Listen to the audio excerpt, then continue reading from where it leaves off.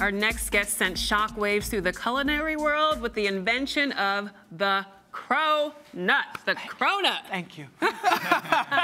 He's one of the world's greatest pastry chefs, and now he's letting us in on his secrets. That's right. Here to discuss his first cookbook and his career as a mad scientist of desserts is Chef Dominique Ansel. Welcome to Arise. Thank you guys for having me. Okay, so you are the mastermind behind the Cronut. Did you have any idea that it would become so huge? I mean, people lining up around the block to buy it. People selling it on eBay. That's true. At the bakery, we change the menu very often. Every 6 to 8 weeks, we actually do the whole new menu.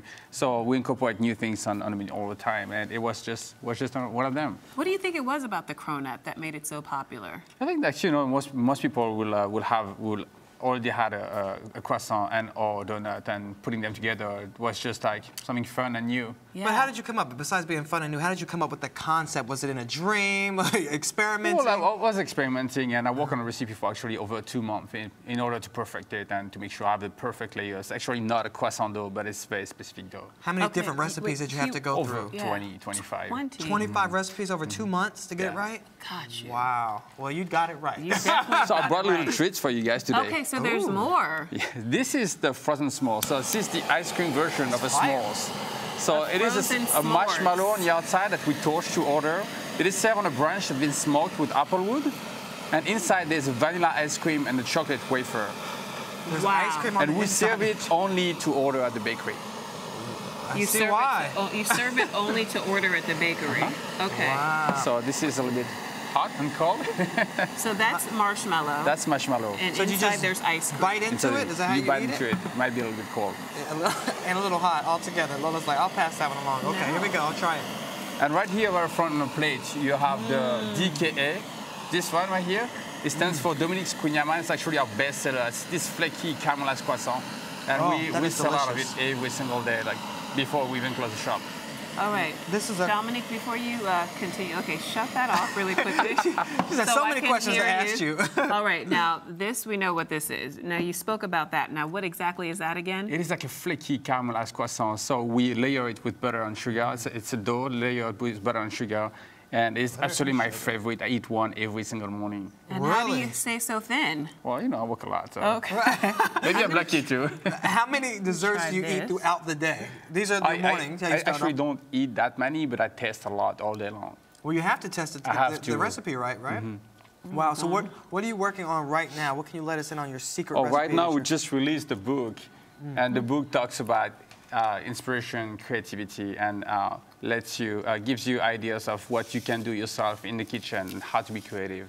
Do you teach us how to make a cronut in the book? There's actually a recipe for the cronut. It's not the exact same recipe we do at the bakery. Why? Because I want to make sure that people could reproduce the recipe at home. So it's an at-home cronut recipe. It's actually much better and easier to do at home. I actually made it in my kitchen. Dominique, God bless you for this. Thank you. This is amazing. That alone. This is a revelation. Right. Wait until you try the rest. Okay. There's more? There's more. Okay. Where are we going now? We're going in the middle. We haven't done this one yet. It can't get better than this. Done this. We've done this. What are these called? Okay. This is called the Paris New York. It's a take on a French classic, the pie breast, which is a ring of cream puff with hazelnut cream. Okay. So this is the Paris New York, a ring of cream puff again, but we do peanut butter, chocolate, and caramel. Why? A little bit of the Snickers bar, like the inspiration from New York, and it is divine. But look at it. It's so huge. This is like almost the size of our face. How can we eat this? You can share it. Okay, so we're going to share it. We're going to cut it so we don't get too messy, right? Small pieces for I you. love peanut butter, too, I know Shannon. this is going to be like my favorite thing in the world. This is your dream come true. Oh, my gosh. Peanut butter, chocolate, and soft caramel in the center. All in one little treat. That is amazing. I'm going to take this over here. You're taking your favorite? Okay. Okay. I'm going to take this little piece here if I can get it out and try this. I have a fork for you Okay, here we go. Here it goes. Tell me. Yeah. Yeah. Just wonderfulness. Yeah, that's right. All wrapped up in just wonderfulness, a word of wonderfulness, all wrapped up in one little bite. Finger looking good. There you go. And it's so smooth, it's not overpowering. It's very light, it's very delicate flavor, not too chocolatey. And it is very good for the afternoon with the coffee. Do you like having the power over people? The power to move people to such happiness with your desserts? I love having the power of making people smile. Yes. Yeah. Well, you're doing a really good job. How do you keep coming up with these creations? And how do you stay innovative with all your ideas? So, ideas and inspiration can come from a lot of things. I remember last year, for example, being sick for the winter. I actually got the flu. And most of the time, I work with flavor and texture first. And that time, I thought to myself, I had to work differently because I couldn't taste anything. I couldn't eat and taste anything. So I had to work a different way. I had to work with presentation first and taste. See, that's when you were supposed to call Lola and I to help come taste things for you. Next time I'll call you guys. Yes, yes. Get the flu soon, okay? That's horrible. You worked closely with Daniel Boulud for many years. That's What's right. the one best advice he gave you about the culinary world and how to survive? I've learned so much with Daniel Boulud. He was definitely a mentor for me. And one of the things I've learned from him is really to constantly push yourself to please and satisfy customers.